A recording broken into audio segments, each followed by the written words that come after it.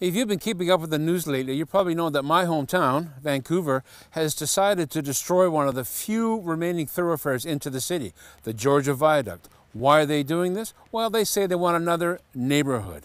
But most people can see through this. They can see this as the council cozying up to developers and making Vancouver even more unaffordable than it already is. And it goes beyond Vancouver. Toronto, Montreal, Winnipeg, Victoria, you name it, are all going to be affected by this because these car-hating bureaucrats have declared war on the automobile. And Canada, and life as we know it with an automobile, is going to change for the worse. I like cars. I want cars to be around, and I don't need another neighborhood where one of the main routes into the city is. We don't need to destroy the Georgia Viaduct. For Motoring TV, I'm Ted Laturnus.